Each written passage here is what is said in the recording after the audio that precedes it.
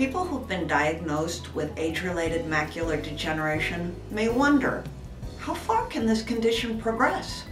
Could I eventually be totally blind? Age-related macular degeneration typically only affects the center area of the retina. So even if AMD progresses to its final stage, the central 20 to 25% of vision becomes a blank area, but the remaining 75 to 80% of vision is unaffected. People with advanced AMD learn to look away from the blank center area and instead pay attention to other areas of the retina that are not affected by AMD. Normal vision outside the center area of the retina is not as clear. People with final stage AMD are usually unable to recognize faces and often struggle to read bold, headline-sized print, even with their best eyeglasses on. But vision typically, even at the most advanced stage of AMD, is useful to see where a person is going and to locate and identify larger objects in the surrounding environment. People with advanced AMD, even though they may have difficulty accomplishing visual reading tasks, can easily detect a coin as it falls to the floor.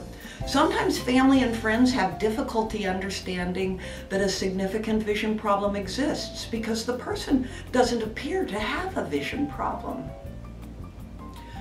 For people with average vision, or whose vision may only be minimally affected by AMD, we can do a simple simulation to help you understand what final stage AMD is like. When we start the simulation, it will last about a minute. I'm going to raise my hand next to my face. I want you to look straight at my hand and not look away from my hand until I say, look straight at my face. Okay, are you ready? I'm raising my hand and I want you to look straight at it. Don't look away from it. Are you looking at my hand? Okay, while you're looking at my hand, try to see what my face looks like. I hope you didn't peek away from my hand when I said to look at my face. That's very easy to do. We just naturally want to use our best vision to see objects as well as possible.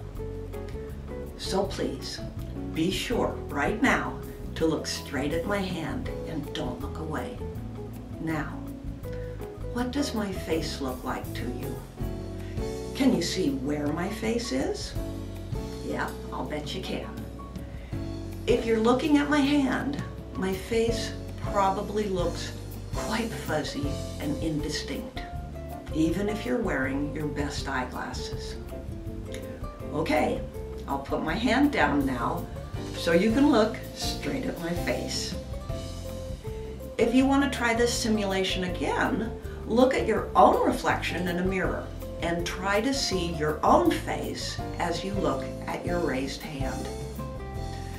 When you were staring straight at my hand, the image of my face was falling on an area of the retina where fewer nerve cells were spaced farther apart from one another.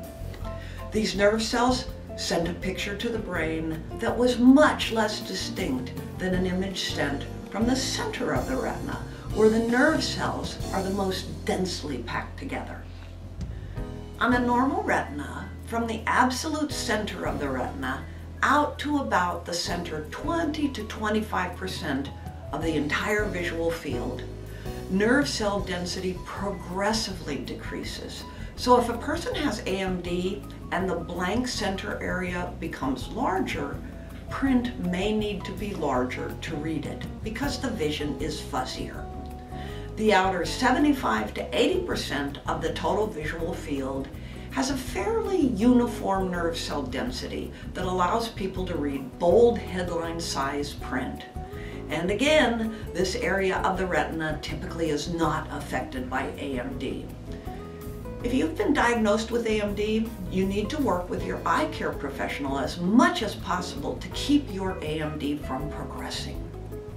But if you've already noticed difficulty doing daily activities because of AMD, please remember, at Sight Connection, we help people learn ways to adapt to low vision. It can be a big job. There's lots a person can learn about to accomplish activities in a way that's right for that particular person.